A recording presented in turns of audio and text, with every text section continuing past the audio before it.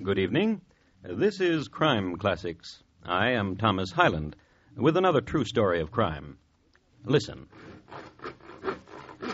Jacques Mornard at the bench vise, the jaws of which clamped the inch-diameter handle of an alpenstock. Now the handle is much shorter than it used to be, a fine length now for hiding under one's trench coat. He gets the trench coat, throws it over his left arm, over the alpenstock, and walks out into a gray Mexican day. An alpenstock, for those among you who do not bother with mountain climbing and its accoutrements, is a slender axe used to chip away ice, to make footholds or handholds or whatever, and is usually very, very sharp. Tonight, my report to you on the assassination of Leon Trotsky. Crime Classics, a series of true crime stories taken from the records and newspapers of every land from every time. Your host each week, Mr. Thomas Hyland, connoisseur of crime, student of violence, and teller of murders. Now, once again, Mr. Thomas Hyland.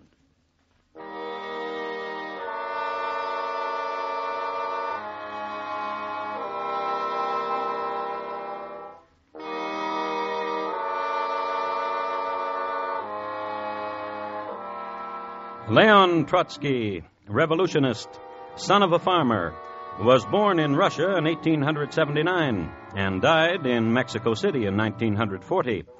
He received but small education, yet he was an avid reader. When he was in his early teens, he came across a volume written by a German named Karl Marx, and immediately Leon's path was set. Before he was 20, he was arrested as a radical and sent to Siberia.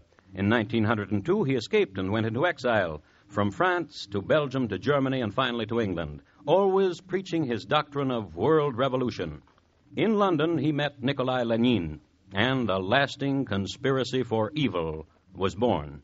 We must proclaim uncompromising hostility to all religion, said Leon Trotsky when he returned to Russia in 1905 and went about the land mouthing terror. And revolution! And there will be a night of the long knives, and the blood must flow to balance the wrong, he said in 1917 on the eve of the Bolshevik Revolution. Blood must flow, and on its currents we will ride to power, for this is the start of it, and the full tide of it will cover the world, he said. And when the October Revolution was done, Trotsky became general of the Bolshevik armies and commissar of the armies and war and marine, and wrote a book. I call this volume The Defense of Terror. Why? Terror is an emotion. It is the one to which all others are sublimated. Terror transforms compassion into hatred, kindness into greed. It causes brother to turn against brother, child against parent, husband against wife. And therefore those who control the instruments of terror control human emotions. Those who control the emotions of humankind control humanity. The result of which? If this theory is projected to its consummation, those with courage to disseminate terror to every corner of the world have in their hands the power of the world.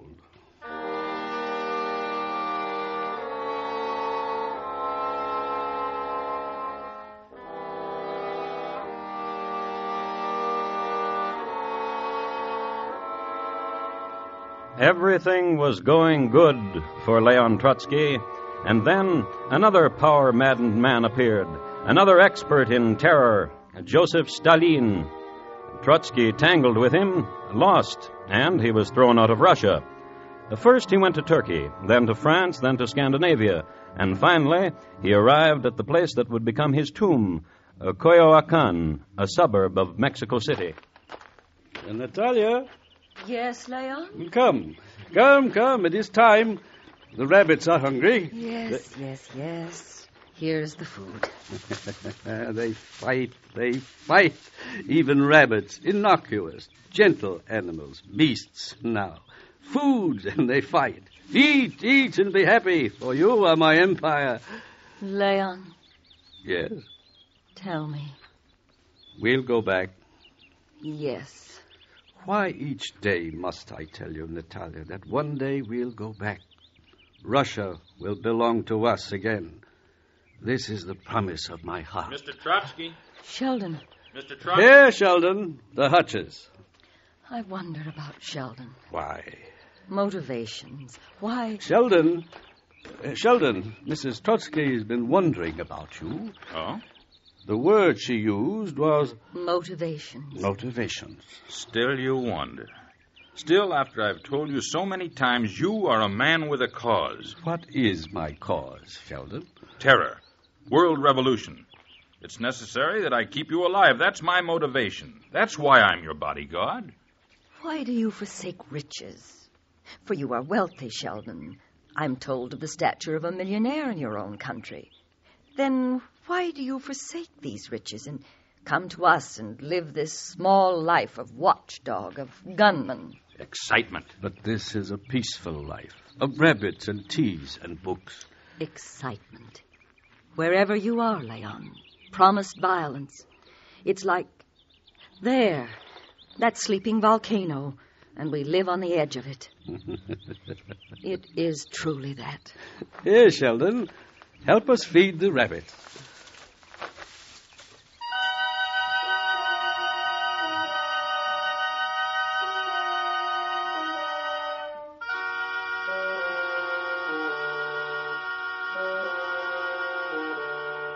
Flight now to meet an assassin. Hurl the imagination eastward and north, across the sea and to France. Paris, France. Ooh. The sound of Paris. Darling, darling, darling. Its voice.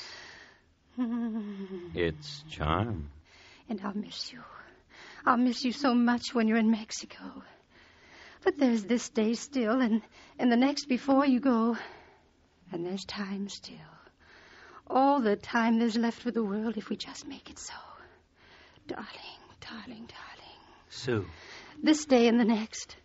Now, how shall we start it? Sue, listen. Tell me a wonderful word, Jacques. A secret and strange and wonderful word. Listen to me. Yes. You know a lot of people in Mexico City, don't you? Yes. Oh, yes. But time is spinning away and we... And in Coyoacan? One. This man, this one you told me about. Sheldon. What of him? Oh, what of him? Rich and therefore wonderful. Servile, therefore dangerous. Bodyguard to Leon Trotsky, you told me. Yes. Oh, and time spins away, Jacques. Time spins... Oh, darling.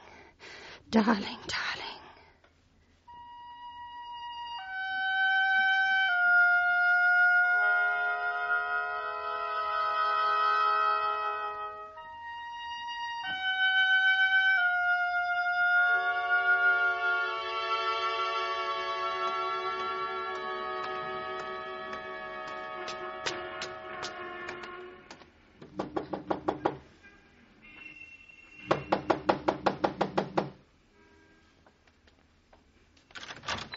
Yes? Kirov? Who are you? I am from Paris. A letter was to have preceded me, did it? What kind of a letter? With regards a passport from here to Mexico. Come in. Your name is... Jacques Monard. Also known as Salvador Torkov, also known as Jacques van den Drescht, as Ramon del Rio Mercader. They must have sent quite a dossier on me. They did. Well? They had wisdom to send you here to Montreal first. Oh? To me, that is. I have heard your craftsmanship is exquisite. Yes, it is. For example? You're impatient, aren't you? Is my passport ready? Yes.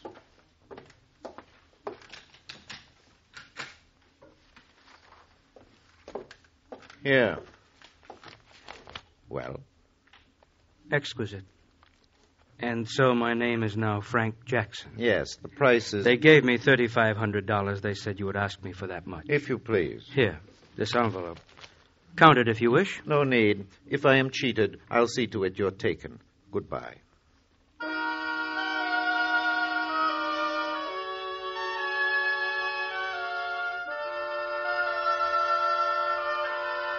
So Jacques Mornard became Frank Jackson, Journey now to Mexico and Mexico City, and there buy himself a fine car and visit the places of gaiety, and there leave the after images of... There was a cause once in the world. Now it is no more, for it has been betrayed. He would say. By a man named Stalin. He would say. And then... And this cause, lost for a small while, I hugged to my bosom.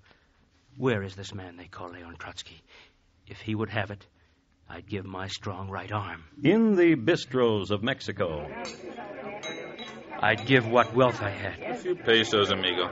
And if it were not enough, I'd give my life. Who are you? Frank Jackson. From where are you? From Paris. And I know you. Oh? Sheldon. How did you know? You've been pointed out to me. Why? There was a girl in Paris, Sue. Oh. She said we should meet. Why? Because there was a cause once in the world. Now it is no more, for it has been betrayed. Drink with me. Amigo? Yes? There's symbolism here. Soon here in the bull ring the blood will spill and the mob will howl. A clever symbol, Sheldon. You are a clever man. One day perhaps you'll meet a truly clever man. Oh? But now, the bull. Truly a clever man. I like to listen to you talk, Sheldon. One day perhaps you'll meet a truly clever man. Oh? Listen. Listen, amigo. Yes? How would you like to meet Leon Trotsky? It would take a clever man to arrange that. How would you like to meet him?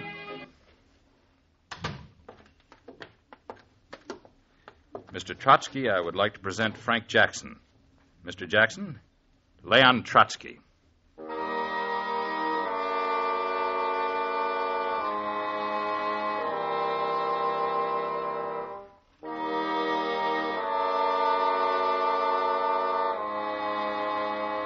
And for the first time, these two lives touched.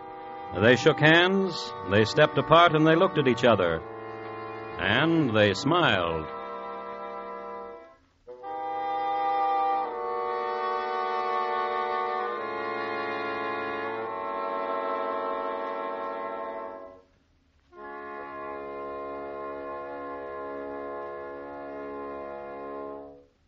You are listening to Crime Classics and your host, Thomas Hyland. It would be a wonderful world indeed if one single check to one single charity took care of man's obligation to his fellow man for all time. And it would be wonderful, too, if one single pint of blood, donated just once in a lifetime, took care of all future needs. But the need for blood is a continuing one, as are the needs for charitable contributions of other kinds. Phone your local Red Cross or nearest hospital blood bank and donate again. The great need for blood must be met wherever it arises and whenever. And now, once again, Thomas Hyland and the second act of Crime Classics and his report to you on the assassination of Leon Trotsky.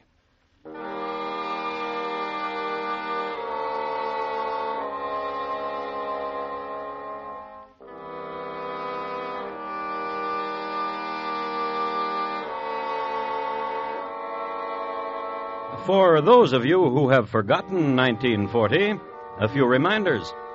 The Germans entered Paris 10 days after the British evacuation of Dunkirk. There was an eclipse of the sun, and on July 7, at one of the most famous seances in history, there was still no word from Sir Arthur Conan Doyle. Senator William E. Borah died that year, and Italy invaded France. In Nevada, there was a renaissance of the tune Tippy Tippy Tin, and at a seance held in Reno, still no word from Conan Doyle. It was the year of Murder Incorporated, and the year the Luftwaffe tried to blast England off the map. And all this, headlines in Mexico, faraway events to be discussed over tequila and salt and lemon. Nothing really to get excited about. At least not very many people. These are necessary tortures. You will see, my friend, you will see. Leon Trotsky in his garden talking to his new friend. Yes, you will see, Mr. Jackson. All this, the war, the explosions all over the world, machinations of governments which will be useful to us. The way I see it, Yes? surely what small observations I may make are of little interest to you. Please continue. When this is done, the writhings and coilings of stupid men and armies, then the world will lie jaded. Then should be the time of you. Oh? The time of Leon Trotsky. My friend, Yes? you believe this true? Surely you know it. Yes, I suppose I do. Yet I must hear it from others. From time to time, people must come to me and dedicate themselves to me and tell me such things. In Paris, there was a book I had. A book so dear, so consuming, that I had it with me always. For the times of my solitude, for the times of my disenchantment. And the book was? Your book. The Defense of Terror.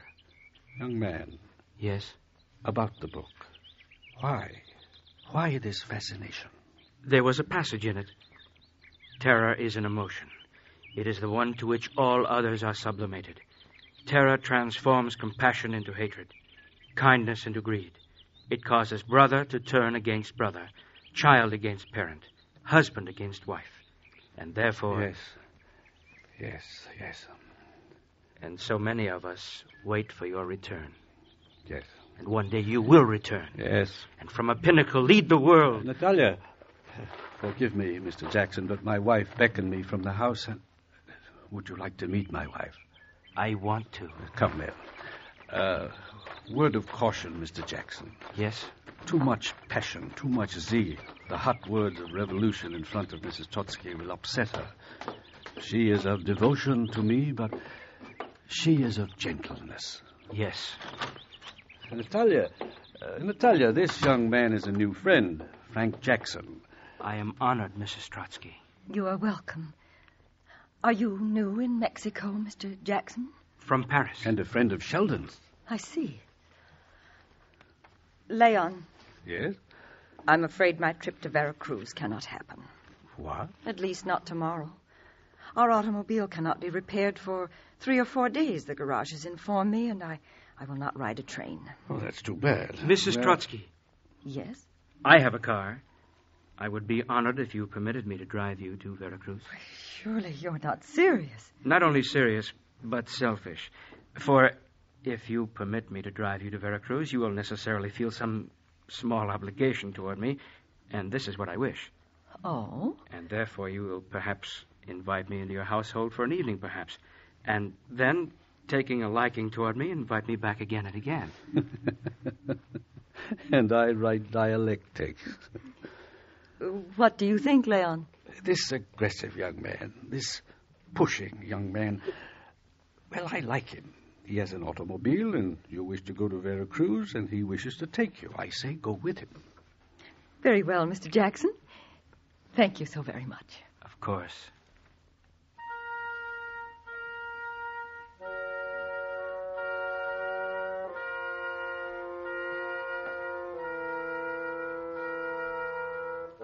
And that night, the thing happened. Sheldon, bodyguard Sheldon, was making his rounds, seeing that doors were locked and bolted and windows properly barred. Routine, guardian over the sleeping Leon and Mrs. Trotsky. It was about 1 o'clock in the morning when he passed the double oaken gate in the courtyard. Who is it? No one answered, so Sheldon walked over and opened the peephole.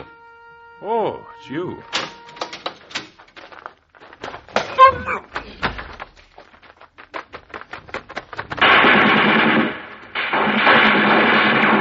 There were about 20 men in Mexican Army uniforms, stolen uniforms. Who it was that Sheldon recognized, the leader of the men, is not known. The Trotsky fortress was sprayed with machine gun fire. Leon and Natalia Trotsky threw themselves into a corner between the bed and the wall. Betrayed. Betrayed. Hush. Hush.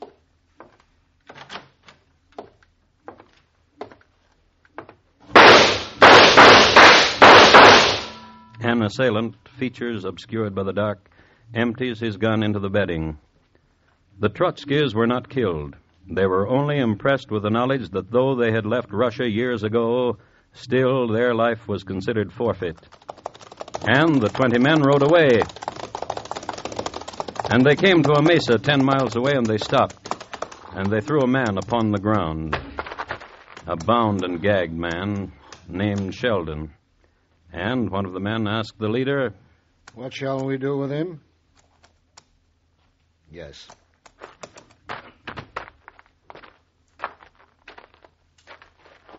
Amigo.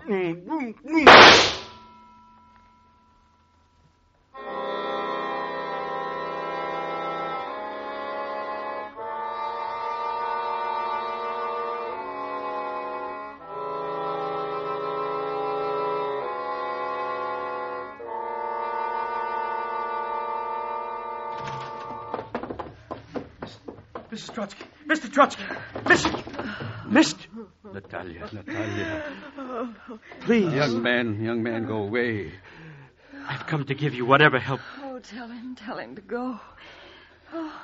Young man. As soon as I heard. Listen to what I've done. My wife is unnerved, as you see, and the doctor said she should... Please, listen. Very well.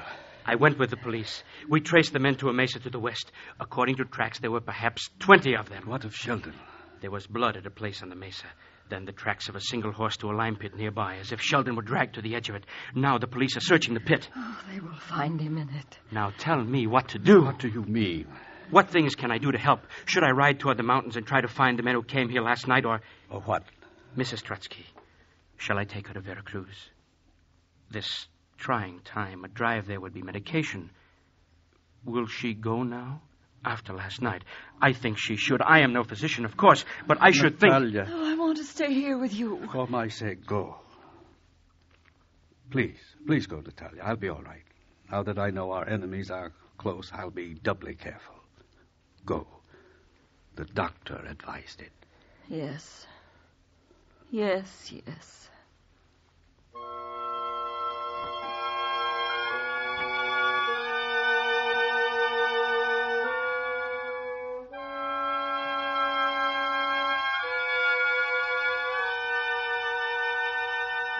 Harrowing experience. But the sunshine and change of scenery will do you good. You're very kind. Mrs. Trotsky? Yes? May I ask you a question? Yes? But a personal question. No, I'd rather you wouldn't. It's just that I've wondered what a marriage must be yours to be wed to greatness. What joy there must be for you. Thank you. That wasn't too personal, was it? It pleased me. And I must tell you this. In some small way, I know how you must feel. For a kind of ecstasy is with me these days I've been close to your husband. I must tell you, I worship greatness, and your husband... Yes, I know. Now, hush. Natalia... What? How dare you? How dare you? I only called you by your first name. It's an intimacy. I'm sorry. Please, I'm very sorry. Very well. Now I dare not ask you what I had planned. No, do not. What is it? I've written a paper, a treatise on the popular front. Yes? Prevail upon your husband. Ask him to read it. And that is what you had planned to ask me? Yes. Of course I'll ask him. Surely.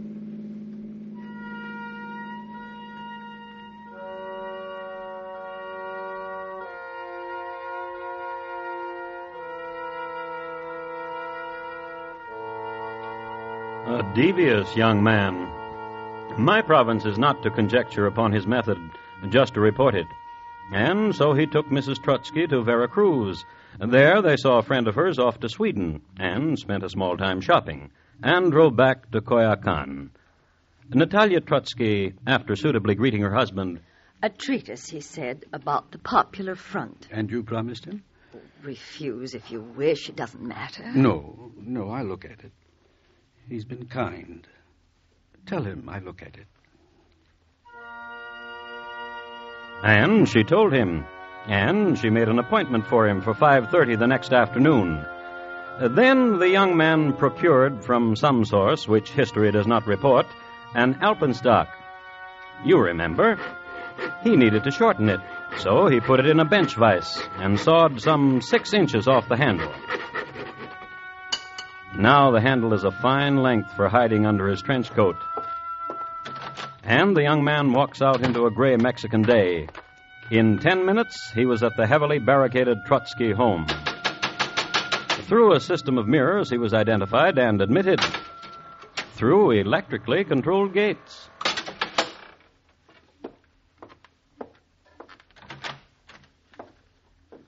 Hello, Mr. Jackson. Here it is. Yes, I'm delighted that you should want me to read it. Now, will you sit down? No, I could not. Oh, why? Nerves. I am so anxious for your approval of this treatise. You will forgive my pacing. Very well, but you won't mind if I sit there at my desk. Please.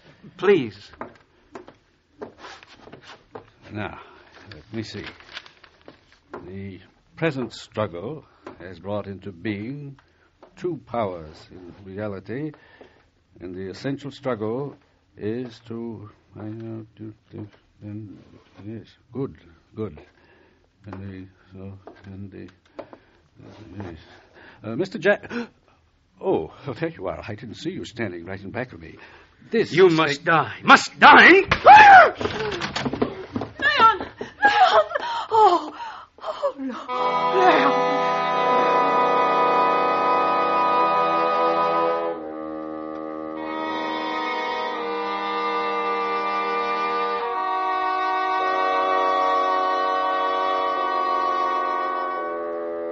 26 hours later, on August 21st, 1940, Leon Trotsky was dead, the tine of the pickaxe in his brain. His assassin was sentenced to 20 years by a Mexican court, and still today is a prisoner in the federal penitentiary. He lives well. He has a drawing account of almost $400 a month, the source of which has never been revealed. As a matter of fact, when he is asked anything about the crime... I had to do it. Why? They made me. Who? I can't tell you. The Russian police? Then, oh, no. Then who? I can't tell you. Now leave me alone. He has a girlfriend who comes to visit him on weekends. And, all in all, he's a happy fellow. He's eligible for parole. Oh, I just want to tell you one more thing. May I? Go right ahead. I don't want a parole. Afraid Trotsky will be avenged? I just don't want a parole, that's all. Quick biography of an assassin.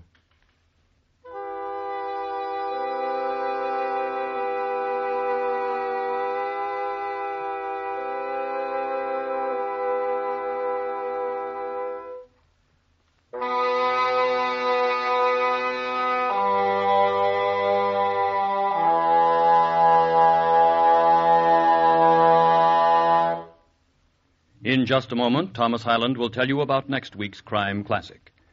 Leon Trotsky, tonight's Crime Classic, was adapted from the original court reports and newspaper accounts by Morton Fine and David Friedkin. The music was composed and conducted by Bernard Herrmann, and the program is produced and directed by Elliott Lewis. Thomas Hyland is portrayed on radio by Lou Merrill. In tonight's story, Herb Butterfield was heard as Leon Trotsky, Jack Crucian as Jacques, and Irene Tedrow as Natalia Trotsky. Featured in the cast were Militza Milo, Barney Phillips, Edgar Barrier, and Charles Calvert. Gil Warren speaking. And here again is Thomas Hyland. Next week, the well-scrubbed stoops of Baltimore, Maryland. Two fellows who should have been out rooting for the home team instead got ambitious and involved. It's listed in my files as The Death of a Baltimore Birdie and Friend. Thank you. Good night. Every day of the Army McCarthy-Washington hearings, CBS Radio brings its listeners a comprehensive evening summary of the highlights of each day's sessions. Every day the hearings continue. Make CBS Radio News your headquarters that same evening for the highlights of these proceedings. The full resources of our CBS Radio Washington News Bureau have been put to work spotlighting the salient details of these evening's hearings reports. Don't miss tonight's. You hear America's favorite shows on the CBS Radio Network.